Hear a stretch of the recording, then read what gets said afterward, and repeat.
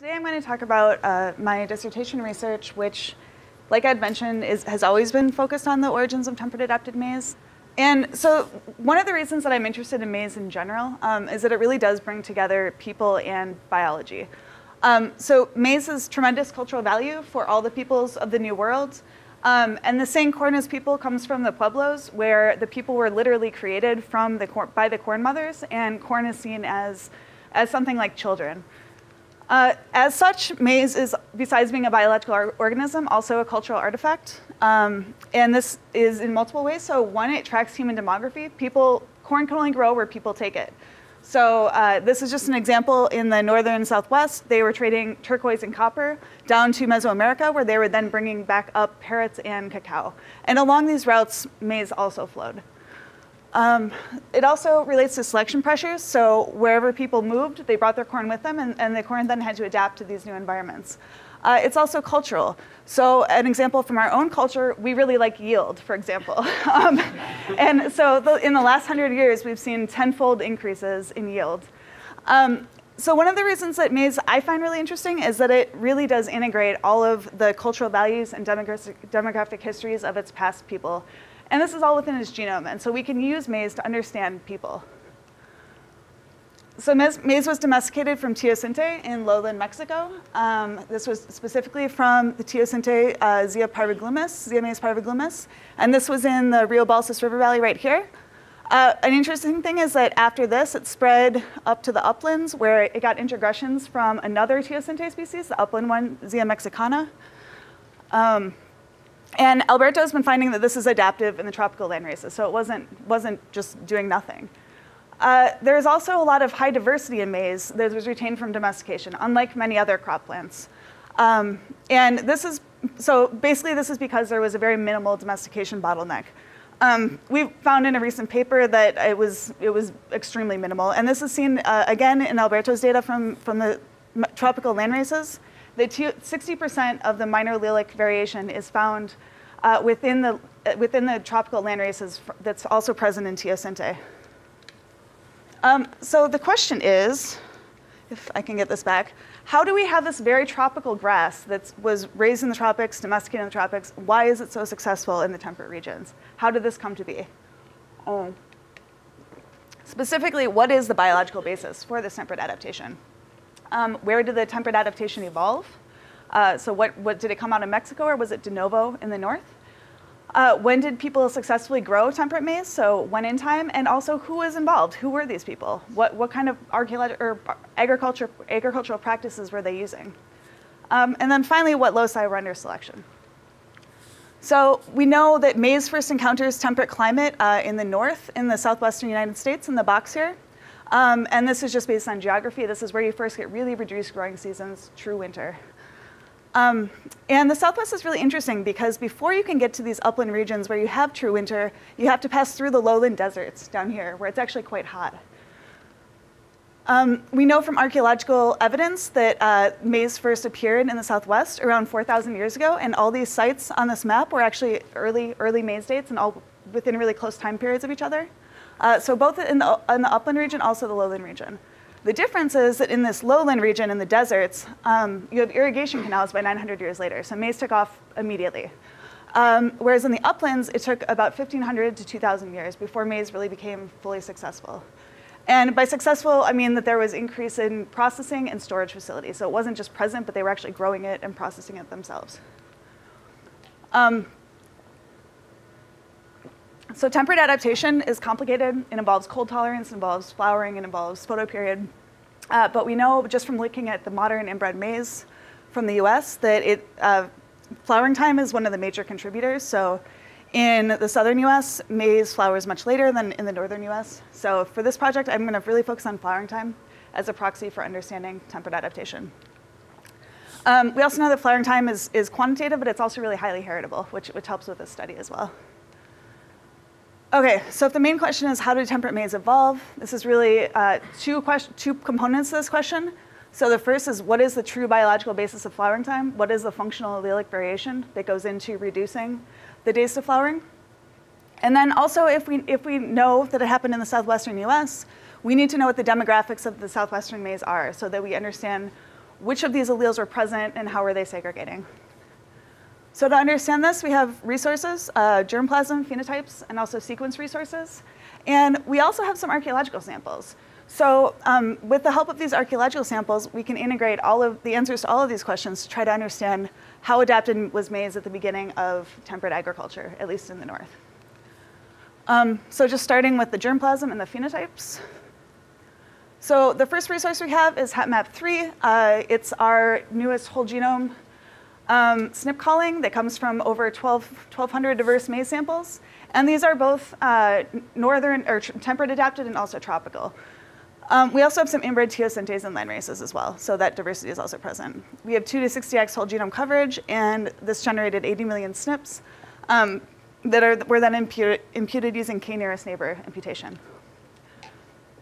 So as for populations, we have the NAM populations, which I don't really need to explain to this audience. We actually have 3 of these. So we have the US NAM, which is split about halfway between temperate and also tropical germplasm. We have the Chinese NAM, which has both temperate and tropical germplasm represented in its parents as well. And then we also have 2 EU NAM populations. So these are representing the 2 European heterotic groups, the dents and the flints. And these are really interesting because half of it comes from northern Canada, essentially, and the other half of it comes from the Caribbean. So we're getting both different lines there as well. These were all phenotyped in multi-environment replicated trials. But these are all NAMs, so these are all structured populations. So we also have the Ames diversity panel for giving more resolution and a little bit more diversity to our modern samples. These are also phenotyped in multiple environments, so we have really good BLOP estimates for these. We also have a series of outbred landrace and teosynthase populations that we can use for demographic inference. So the first, we have outbred teosynthase. These are from Jesus Sanchez and spread across Mexico, both Teosynthase mexicana and also parviglumis. We have a sort of a balanced sample of landraces from across the Americas that were originally chosen by Jeff Rossibara. And then we finally have a concentrated panel that I've assembled from the southwestern United States. And so using these, we can start to understand sort of the modern inference of what the southwestern populations look like today. Additionally, we have this one little population of landraces, Gaspé flint, which these are the super temperate adapted, the ones that they're from Quebec. They're very early flowering, so as a reference. Okay, so how do we then evaluate something that happened 2,000 years ago? It's not super trivial. So we can look from the modern. We have population and quantitative genetic inference, and we can use all of these diverse populations, so both the inbred populations and also our outbred populations. But we can also just sequence the genomes of individuals that lived at this time and get a direct estimate of what they may have been like. So for this, we have whole genome sequence from Turkey Pen Shelter. And this is a dry cave in southeastern Utah where the star is firmly in the temperate adapted region. And it spans this period of agricultural adoption. So we have 21 samples, and this is just the stratigraphic column from where they were pulled. They actually all date to within 100 years of each other, and for various reasons, we can't get much finer resolution than that. But it's all right at that period where maize first started to take off in the highlands. And this was a collaboration with archaeological and ancient DNA specialists. So archaeologists at UBC in Canada, and also at the Max Planck Institute, where I'm going after for a postdoc. So this is amazing sequence data. So 14 of the 21 samples that we tested have greater than 80% endogenous maize DNA, which is pretty amazing. The mean fragment length is about 65 base pairs, which is kind of comparable to whole genome sequence, like, I don't know, 7 years ago. And these have also been enzymatically repaired. So in ancient DNA, you get degradation from C to G, but these are it's actually a C to U to G transition. And they now have enzymes that can go in and repair that, so we can even see the transition SNPs. These are sequenced using Illumina protocols, and we have about 5 to 20x coverage on these samples. And then the SNPs were actually called against HapMap3 as well. And this is just the distribution of coverage. It's actually a little bit higher than our average coverage for HapMap3, so we have pretty good data on this. Okay, so how do you validate prediction? This is just showing a phylogeny of maize. So you have domestication from parviglumis. Took about 4,000 years to become something that looked approximately like modern maize. Then you have the spread up into North Mexico, and then soon after into the Southwest US. And then around 2,000 years ago, you have maize that becomes temperate adapted and spreads both north into the rest of the US and also stays in the Southwest as the temperate maize. These were not discrete lineages, though. There was admixture between all of these sort of across this time period. This all changed, and turkey pen is sitting here right at this juncture between temperate and also then the really northern temperate maize. This all changed, though, about 100 years ago with the advent of the inbred lines, of which all of our populations with phenotypes are based on. At this time, you get inbred lines coming out of all of these populations, but then you start to get admixture between them. So you get crosses between very tropical material and very temperate material. And that's what we have to look at today. So if we want to predict turkey pen, the good news is that all of our modern phenotypes are spanning both sides of it. So although it's still pretty distant, we have both the northern answer and the tropical bit that it came from. The other thing is that maybe we can use some of these modern landrace populations as a proxy for understanding turkey pen. So the modern southwestern temperate adapted landraces are just as far from the rest of the inbreds as turkey pen is. And so if we can predict those, which we can phenotype because they're still alive today, perhaps we can also predict turkey pen. So I did this. I put together a panel of 110 modern Southwest landrace hybrids. This is just an MDS plot showing the distribution of the landraces, and the asterisks are the parents of these hybrid populations. So it's a heterozygous landrace individual crossed to a single common tester, and these were evaluated in three different environments with 3 replicates at each environment. So our germplasm resources cover both sides of the temperate adaptation. So we can't see turkey pen, but we do know the answer and we know the beginning. Our modern populations are pretty well balanced for temperate and tropical, and landrace and teosinte panels give pretty good coverage of the Southwest US and sufficient coverage elsewhere that we can perform population inference. We also have the best archaeological sequence data to date, which is fun. So we also have phenotypes on a lot of our inbred populations and also on these Southwest landraces to validate some of our inference. So as for sequence data, both our high coverage data, whole genome sequence data, and low coverage GBS data both have high levels of missing data, about on average 50% for each. And this is a problem because missing data reduces your power for GWAS and for genomic prediction.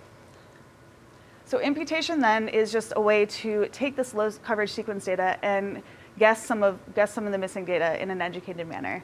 So I developed an algorithm to do this, specifically to use already phased haplotypes, so those present in inbred crop plants. And it uses the relatedness to other individuals to infer the missing genotypes. This is the best algorithm for outbred populations is Beagle4, which I'll reference briefly. We can also use this to model GBS samples onto whole genome, as whole genome. So fill-in is a 2-part algorithm. In the first part, you match inbred segments by shared minor allele to generate higher coverage haplotypes. So like in this example here, this one is heterozygous, so it can't contribute. So you only get this one blue one where you have 2 replicates that come out of it. Because if you just have one, you're not going to increase your coverage, so that's not very helpful either. So then once we have our haplotypes, our higher coverage haplotypes, we can do the same thing and match them based on shared minor allele state with the taxa we want to impute. So in this case, this purple one would be matched with this one here. And you can use that to fill in the gaps in the genotypes. And you can either impute one individual as an inbred, you can impute 2 as a recombinant between 2 inbreds, or impute 2 as a heterozygous individual between those 2 inbred haplotypes. So it's fast and it's accurate when you have the haplotype. So basically, it works really well with inbred lines. So in both related and diverse inbreds, we have high imputation accuracy, even at low minor allele frequencies. If we have heterozygous landraces, we can't pull out the haplotypes very well, and thus can't impute with especially high accuracy. It's also really fast, so it scales linearly with taxa. So the reason we wanted to do this was that we had 64,000 GBS samples to genotype, and it wouldn't be feasible with something that scaled more quadratically. So the other thing that we can do is also model our low coverage data as whole genome. So instead of generating the donor haplotypes from the data itself, you use the whole genome data as donors. So basically, your whole genome HapMap3 samples are your donor haplotypes. And then you can match them with minor alleles block by block to the GBS samples. And then what you end up with is a lot of genotypes. So you end up with 64,000 taxa by 80 million markers. So imputation really allows us to sample more diversity. Since we're lowering the genotyping costs, we can devote more to genotyping more samples, which is useful. And really, this works because we have these broad genomic resources. So it's sort of a cyclical process where, we get more, we do it better, we can do even less and get more samples. Also, imputation gives whole genome marker coverage at the cost of GBS, which is especially useful. And 14,000 taxa by 80 million markers just equals a lot of genotypes. A lot of genotypes to deal with, but also presents opportunities as well. Okay, so then what is the biological basis of flowering time? What are the functional loci that contribute? To discover these, we did a meta-analysis for flowering time with about 14,000 taxa overall, but these were separated into 7 different families, mostly NAMs, but also the Ames diversity panel and some hybrid populations. Traditionally, meta-analysis is done, meta-analysis is done as when you analyze these populations separately and then combine them using p-values. Traditionally, it's done using GWAS. The problem is that in our data sets, we have so much diversity and so much structure that only about half the SNPs that are segregating across all the populations are present in any of them. So we just don't have a lot of overlap to compare. Even worse, if they are present in all the populations, the allele frequencies are so different between any given population that it just makes traditional meta-analysis very challenging. So to combat this, we thought, well, maybe instead of if we can't do it across SNPs, we can just do it across regions. So we can generalize across a region and then use that to compare. So to do this, we generate kinship matrices or similarity matrices from subsets of SNPs. And we can use that to detect regions associated with flowering to compare. And so this is just based on a standard mixed linear model. Normally, in your error term here, you just have the error, but if you put in a similarity matrix or a kinship, you can partition the variance associated into the part associated with your similarity or relatedness between the taxa and then also the error. So in this case, we'll just have multiple kinship matrices so we can understand how much variance can be associated with a given region as opposed to the similarity as a whole. So there are 2 ways that we did this. The first is a straightforward likelihood ratio test approach. You have one kinship that's targeting the region you're interested in, and then the other kinship is developed from the SNPs from the rest of the genome as a whole. You run both the full and reduced model with and without the target region, generate a likelihood ratio test statistic, and then you can compare that against a mixed chi-square distribution to generate a p-value for meta-analysis. So this generally works pretty well. This is just showing the variance explained by any given region. If it has a little red hat, it means it's significant. So this is for the Ames population on chromosome 1. We know based on previous data that there probably should be some more. This is even worse if you look at a NAM population where there's extensive linkage disequilibrium. Here we only have one region that's a little bit significant. And part of the problem for this is that if you think about variance explained, it's a function of the LD between your causal polymorphism and the marker you're looking at, and also then the estimated effect size. So if you have a lot of linkage disequilibrium in your population, then a lot of the variance is going to be captured by the rest of your genome kinship, just because it's linked, not because, even if your causal polymorphism is within your target itself. So you basically are losing power.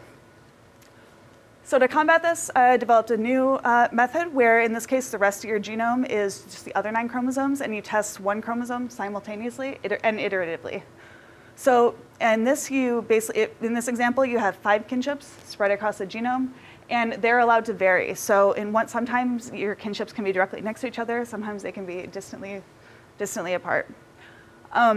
So you randomly assign these and run the model against your phenotypes, and you do this over and over and over until you get a minimum of 60x coverage across the genome. And so instead of just running it against the main ones, which would be interesting, but we really need a null if we're going to try to generate some sort of p-value out of this. So for the null, in this case, if you run just the other 9 chromosomes, basically this accounts for your global population structure. And then in your residual term here, you have both the error, but then you also have all of the variance explained by the chromosome you're testing that's not included. And so for a null phenotype, you can use the real BLUPs, so the real population structure, but then scramble the residuals. So scramble the information from the chromosome you're testing. So you run it against those null residual or scrambled phenotypes as well. Then to interpret it, you basically stack your models on top of each other. You look and, okay, so there are 3 kinships in this region, so this becomes a region. Here there are 4, so on and so forth. Those becomes your region of interest. And so the kinships there actually have 2 values. They have a value for your real phenotypes, which forms a distribution. And then they also have a value for your null phenotypes. And so this is actually where you generate significance. So then you can test these 2 populations against each other in a 2-population model. I use a Wilcoxon-Stein rank because they're not very normal. And that's how you get significance. So if this is just showing, instead of just a single heritability, this is actually the mean heritability for all the kinships that cover these positions. If they're more red, they're more significant. But the thing about this is it's not just a total height thing. What you're actually interested in is how different it is from the population structure. So this green line then is showing the mean variance explained by just the population structure using the scrambled residuals. And this is interesting because you get some things that look like they should be peaks and they're not significant, and it's just because they're actually just due to population structure generally. We also do get sort of real results. So these are known candidates. They show up as very significant. It seems to work. So it's interesting if you look at the NAMs where there just isn't that much population structure. Here the thing is though, the question is, okay, so like what's going on with this? Why is this not significant? And if you look at it a little bit more closely, you can see that it's because the variance explained by that kinship that covers the region really depends on every other kinship in the different models. So if there's one right next to it, it might not explain any significance. If there's one far away, it might capture a lot of significance. And this is because there's extensive linkage to disequilibrium within these populations. So really what it's picking up on is the signal here. And it's whether or not that gets sampled. So these approaches are consistent with, but not identical to joint linkage results. So this is just showing, these are just the resampling, the probability, or not probabilities, these are just the number of times the SNP was chosen in the model. And so you can see that like here, they're really consistent. Here it's not, it's actually shifted a little bit, but we already saw there's a lot of LD in the region. So the real problem is that if you don't have recombination, you can't get resolution. Even if you have all the SNPs in the genome, you still can't get resolution if you don't have the population for it. So this is a little bit better in the Ames diversity panel. So here it's interesting because you can see like examples. This is against just a straight GWAS, so Manhattan plot behind it. And you can see that the peaks here are often due to population structure, just sort of as frequently as they're due to a real signal. So that's kind of interesting. The problem is it's a little bit of a trade-off. So with GWAS, like you get spurious hits due to population structure, but you have more specificity. So you have a single SNP specificity, whereas in these approaches, you're looking at a region. So the meta-analysis for these approaches is straightforward. You can just use Fisher's method for combining p-values. This is just a plot that shows the highly significant regions and the different populations and the meta-analysis on top. It's pretty straightforward. The thing is, though, what we can do is we have all these different approaches. We have the resampling GWAS joint linkage analysis. We have the 2-kinship model and the sampling model. And so maybe we can put them all into one model and also include other things like recombination frequencies, FSTs between tropical and temperate populations and the minor allele frequencies, and look at them all together and see if we can use all this information to better pick out our SNPs that are significant. We can also just, this idea of why don't we just run them all in a single GWAS? The problem with this is that it's hard. They didn't have common environments or genotypes. So the problem is that how do you get the phenotypes lined up against each other? So the way we're currently doing it is if you can predict B73 in any given population, and then shift your whole population by the difference between the B73 predicted for that population and the B73 in like a reference. If anyone has any suggestions for that, I'm very interested. So we can also ask then, how cross-predictable are these populations? So we'd imagine if they are cross-predictable, they're probably sharing some alleles, and maybe it says something about the genetic architecture a little bit of flowering. So to cross-predict, this is just using genome-wide prediction. For this, you make a kinship of two of your populations or all your populations. In this case, like say it's like your orange and your blue population. And this is just using R or BLUP as instantiated in Tassel. So in this case, you mask all of your blue phenotypes, and you just use the associations between your orange phenotypes and the relatedness to predict what your blue individuals would look like based on the orange ones. So then you can line them up against each other. So you have the observed ones on the x-axis that you know, but were masked for the model, and then the predictions based on the model. And so then the correlation between these two is your prediction accuracy. So if there is cross-predictability, we might be able to surmise that there was a shared functional basis for flowering, which is interesting, but this also just addresses the feasibility of predicting turkey pen. So if we can predict the landrace hybrid population, we should be able to predict turkey pen as well. So just looking at this, again, the observed but masked ones are on the bottom. So in this case, NAM is the test set, and Ames is the training set. So the predicted phenotypes for NAM based on Ames are on the y-axis. You can see that for some populations, it works really well. So Ames is able to predict all of the other populations with high prediction accuracy. Some of them it doesn't work so well. The UNAM-DENT is a little bit more, is kind of a different population and not as related, and it doesn't predict as well. Sort of interesting that UNAM-DENT and Flint, which are the two opposite heterotic groups, don't cross-predict at all, which you'd kind of expect. So this also works with low-density GBS data as well. So actually, GBS is slightly better than the whole genome. So using the GBS data, we can look at whether we can predict the landrace parents, and the answer is yes, so we can. So both NAM and Ames predict with high accuracy in the landrace hybrid, so we should be able to predict turkey pen. So the question then is, can GWAS help with our prediction accuracy? So if the answer is maybe, so sometimes. So if we have high prediction accuracy to start, like in the Ames population, I did something. In the Ames population here, you can see that you actually get a decrease in prediction accuracy using both the meta-analysis and then results from 3 separate populations. Whereas if you have low prediction accuracy, like in Chinese NAM to the landrace hybrids, you get an increase in prediction accuracy up to like 20–30%. So the good news is if we couldn't predict the landrace hybrids, we could probably make it work using our flowering time results. Sort of interestingly, Ames, which is our most diverse set, improves the accuracy the most, which makes sense. Okay, so this is the largest public sector panel assembled, both in terms of genotypes and phenotypes. And we developed this novel variance approach that's consistent with previously used methods, but it also generates p-values from meta-analysis, which is useful. Just the point is that even if we have all the SNPs, we can't increase our resolution if we have limited recombination. There's also significant overlap in our functional loci that distinct populations can cross-predict. So this is good news for prediction in turkey pen. Okay, so what are the demographics then of this southwestern maize? So this is just an MDS plot showing where the first coordinate is separating teosinte. So these are all teosinte samples from domesticated maize on the left here. The y-axis then separates by geography. So these ones are Andean South American samples. This one here is the Gaspé Flint from Quebec. And this temperate Southwest samples are sort of right in here.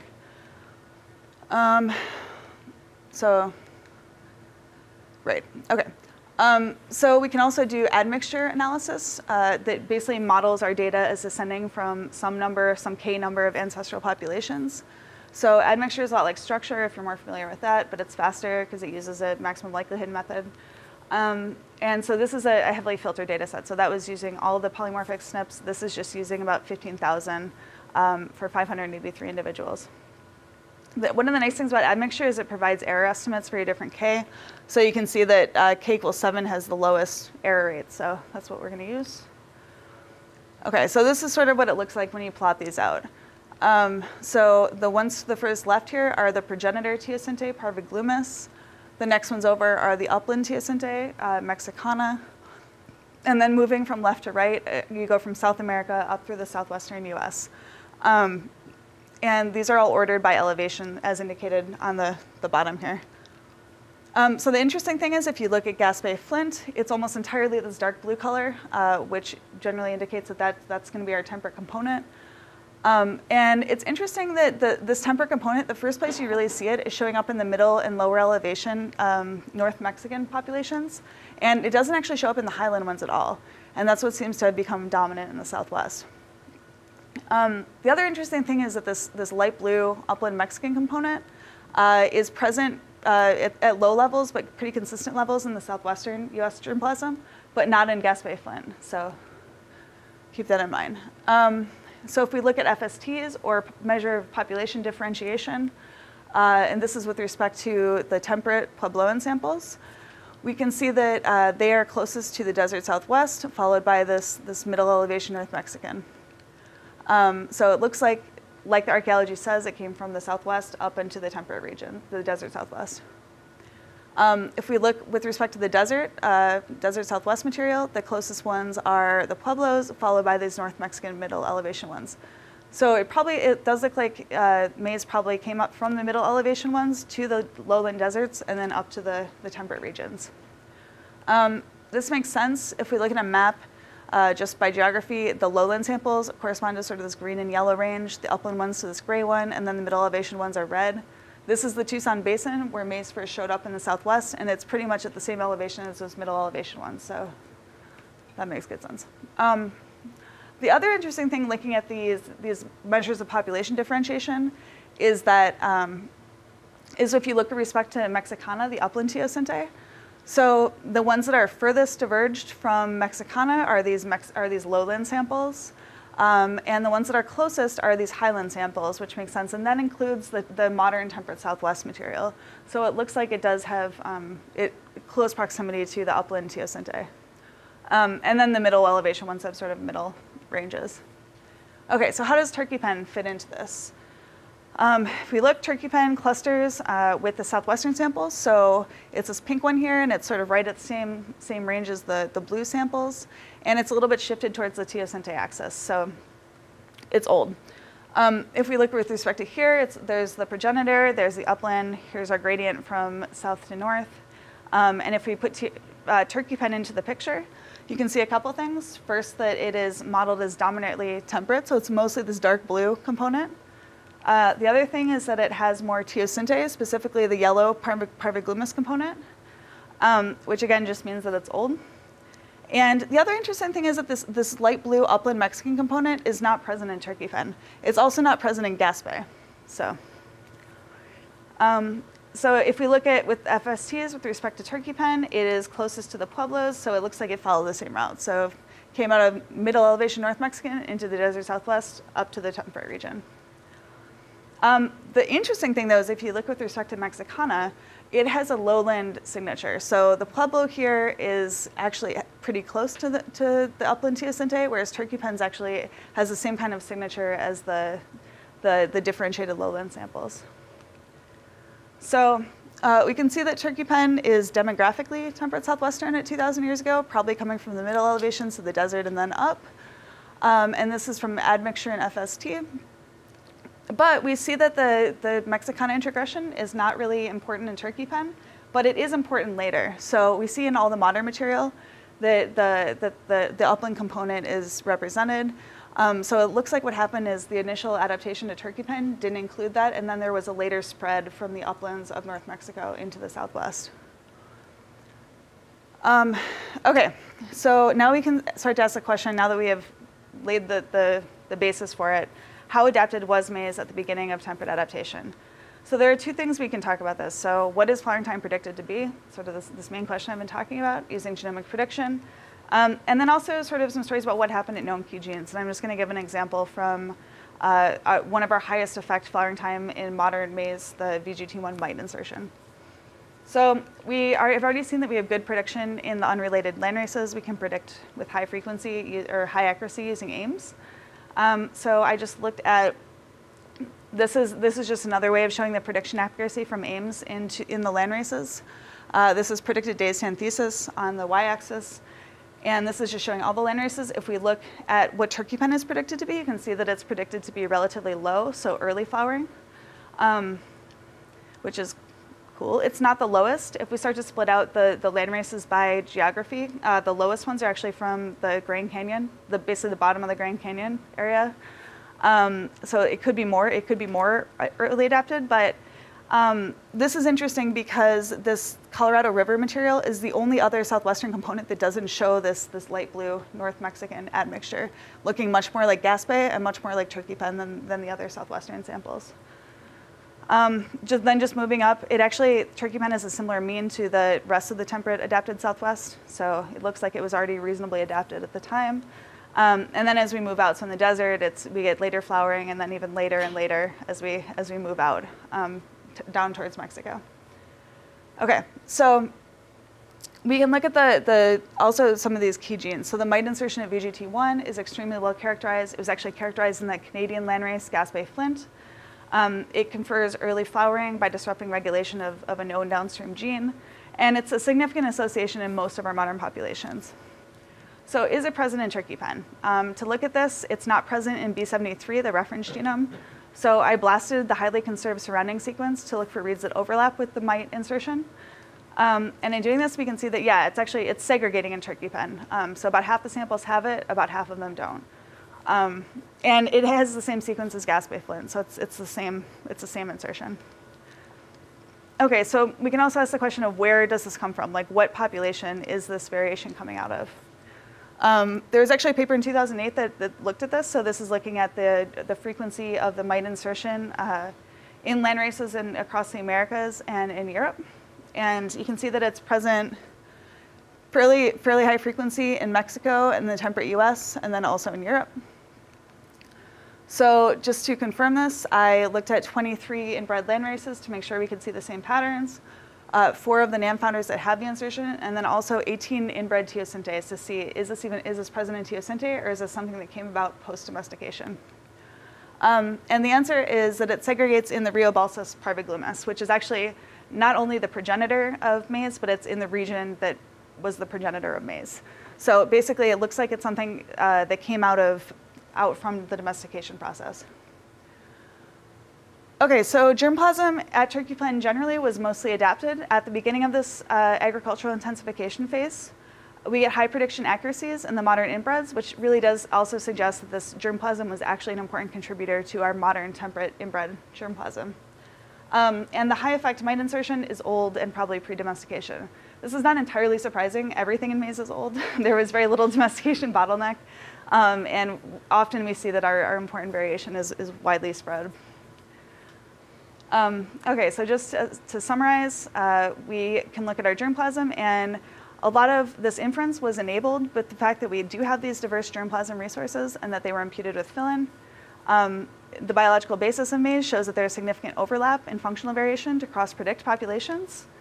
In the Southwest, we see maize came from the mid-elevations to the lowland deserts before spreading up to turkey pen.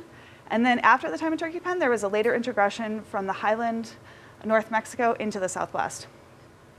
And so then if we look at turkey pen directly, it was reasonably early flowering, and this is at least partially from standing variation. Okay, so in the future, Ed already mentioned this, but I'm doing a postdoctoral fellowship in the Max Planck for developmental biology in Tübingen, Germany, working with our ancient DNA collaborators. And this is really exciting. We'll be doing analysis of archaeological samples from the center of origin of maize, so from the Tehuacan Valley in Oaxaca. And these are actually like real samples that we're going to be looking at. So in the beginning, they started out looking tiny like teosinte, and they got bigger and bigger until they became like maize. So with that, I'm going to say thank you. So there's been a lot of people, the Ancient DNA group, especially Hernan Burbano, Johannes Kraus, and Michael Blake and R.G. Matson. And then everyone in the Buckley Lab, especially Peter, Terry, Cinta, and Alberto. And also my Cornell Plant Breeding and Genetics for giving me the opportunity to be here, and my committee, Ed, Jean-Luc, and Chip. So thank you.